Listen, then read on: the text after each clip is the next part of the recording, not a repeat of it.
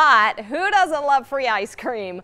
Rolled Ice Cream is opening its 4th location next Tuesday on Blue Diamond in Decatur. To celebrate, the first 50 people in line at noon will receive a free small rolled ice cream.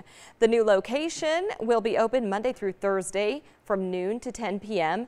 and Friday through Sunday from noon to 11 p.m. I haven't tried it yet. I was just going to say the same thing. I was going to ask you if you've ever tried it. I've yet to try it. I like the kind of soft, creamy soft serve, so I don't know. Yeah, it doesn't look like that. I bet it's delicious, though. If you don't want to wait until next week to get ice cream, you can head to the Strip this weekend for the Ice Cream Festival. Yeah, it's going to take place at the park. That's right between the New York and the Park MGM, kind of in that Toshiba Plaza area where all the restaurants are. There will be several tents offering unique takes on milkshake sundaes, also ice cream cocktails. Never had one of those.